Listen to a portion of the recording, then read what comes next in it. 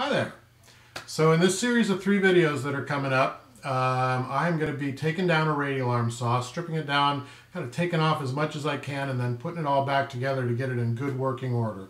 Found this radial arm saw really cheap on Craigslist, and so I just went about, I put it on camera, I just stripped it all down, lubed up everything that needed lubing up. I do still have to order a couple replacement parts, but I've actually got it in pretty good working order right now. Enough so that I can use it for some other projects. I think, you know, this is something most of you aren't ever going to do. But, you know, I thought it's kind of entertaining. A lot of it's in fast forward, and you can see this radial arm saw just kind of being blown apart and then put back together. It's also, you know, how to kind of go about a project. You know, just taking steps, going about it methodically, reading up on what you need to read. I downloaded the owner's manual for this particular saw before I started to just make sure I had a good idea of what all the working parts were. I obviously did it all with the saw unplugged, and I took the blade off right away. And, you know, safety is a big emphasis on, you know, when you're doing projects and you're getting into something you're maybe never done before. You know, I've never owned a radial arm saw before. I've used them a couple of times, and I have a pretty good knowledge of how they work thanks to Norm Abram.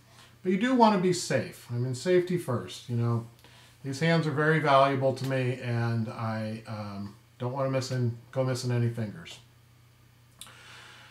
So, you know, I think you might find this entertaining. You might find it interesting just in a sense of, okay, you know, how do you fix something? How do you just go about sort of figuring out what's broken, figuring out what's locked? I didn't know how a radial arm saw was put together and how things were attached, but just in the process of slowly, methodically figuring out which bolts went to what, you know, paying close attention. I took some pictures when I needed to, when I was taking things apart so I could put them back together right. That's a nice trick. Anyway, here's the radial arm saw. I hope you enjoy it.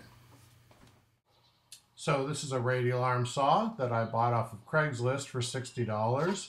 And even when I bought it, I recognized that it had a couple of broken parts and that a couple of the mechanisms were frozen on it.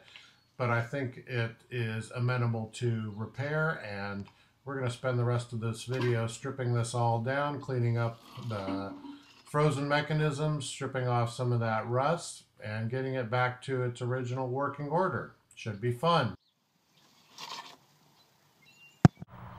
Okay, so we're just getting ready to strip down this radial arm saw, and basically I'm going to take everything apart that'll come apart and clean up any parts that need cleaning up, replace any parts that need replacing, and I already know there's 2 little parts that I'm going to have to make a trip over to Sears and probably have them order for me, but they're not any essential parts to the saw, so we'll probably be able to make it work even until those parts come in. First thing we're going to do is take off the saw guard and the blade here, and that'll just make it a little safer to work on the rest of it. When you're taking off saws, blades on a lot of saws, they're a left-handed thread, so instead of your normal clockwise to get them tight and counterclockwise to loosen them, it's actually the reverse of that, and you'll turn it clockwise to get it loose. So let's go ahead and take the blade guard off.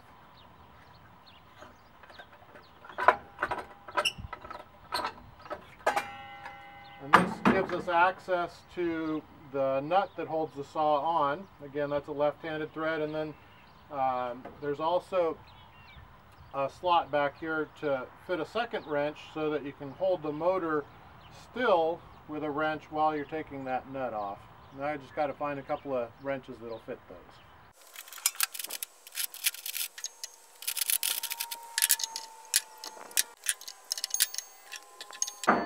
So the slot in the back took a 7/8 wrench. The nut on the front, the biggest wrench I've got is a 15/16, and you can see I'm just a little short there. So this is actually probably a 1-inch nut here. And so what I'm going to do is use just an adjustable end wrench. And that one's not big enough, so I'll have to go get another one.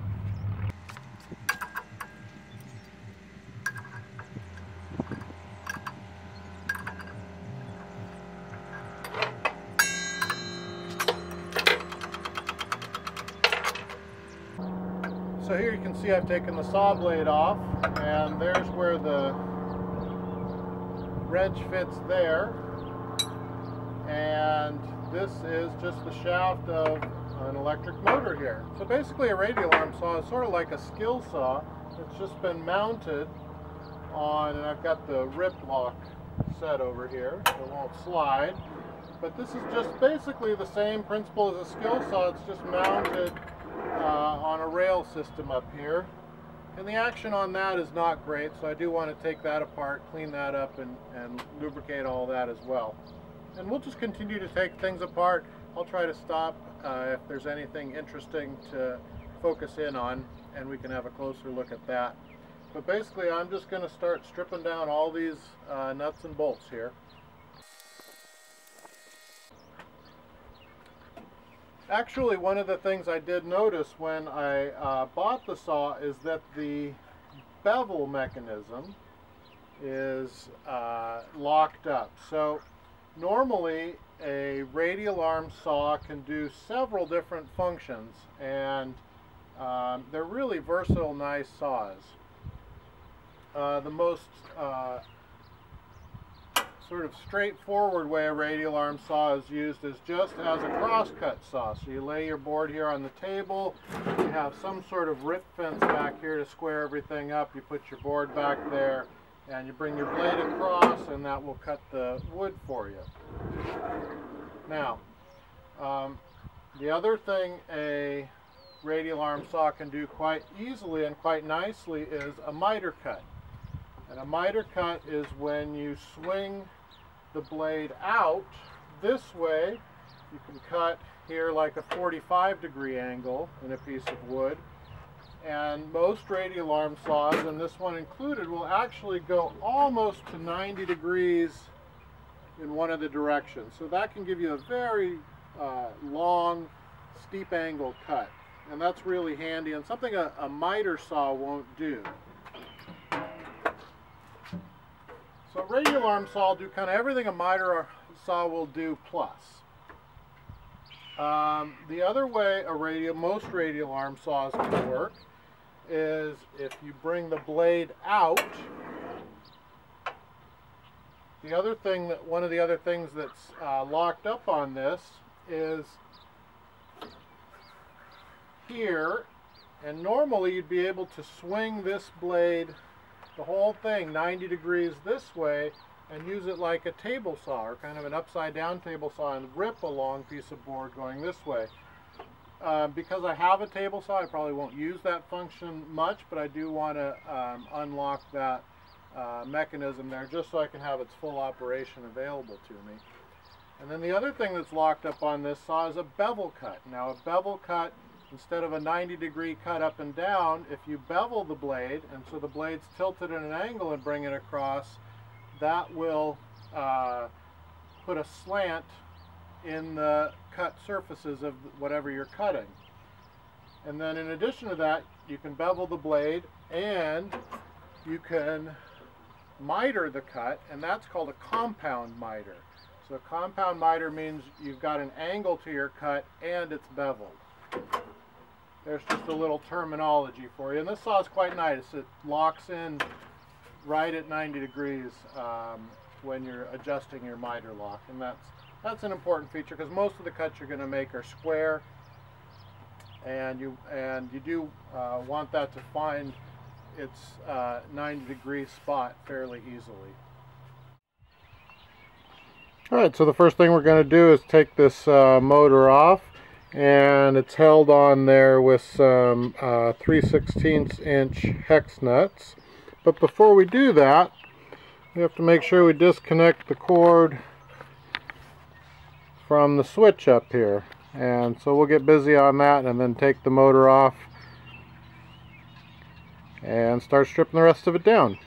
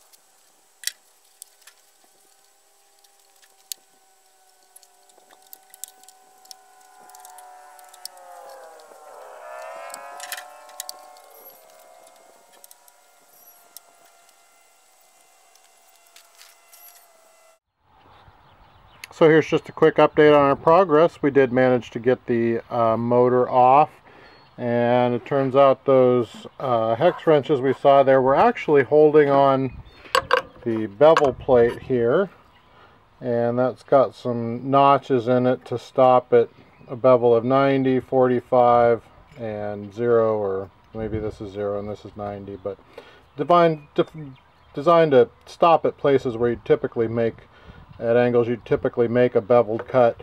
You can certainly set the saw anywhere in between there, but it wouldn't lock in like it would at those others. And that was all those hex nuts were holding on there.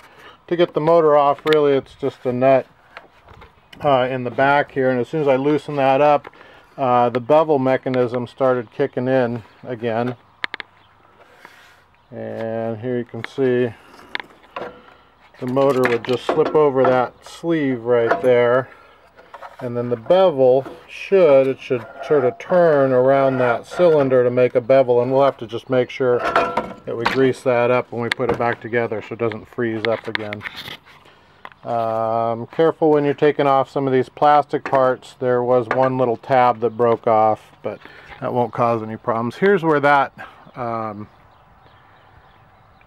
bevel plate, this little pin, sort of goes through here when it's locked and catches on those little cutouts there. I'll try to show you these when I put them back together. There's just the switch, and of course I've unplugged it before I started any of this, but I made sure I labeled the black and the white as it came off there from the motor wire there.